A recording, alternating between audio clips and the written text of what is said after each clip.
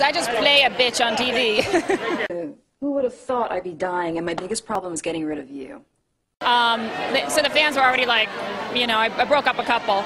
The wedding is not that far off. Isn't it going to be harder to separate them once they're married?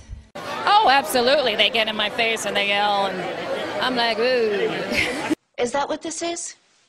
This is your last bachelor fling with the town whore? And I went up to my executive producer, Paul Roush, and I went, you know, the fans are going to hate me. That's not possible. He went, really? I think it makes you more interesting. Hands off my muffin.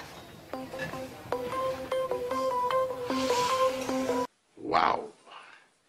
I'd almost forgotten how good of an actress you are.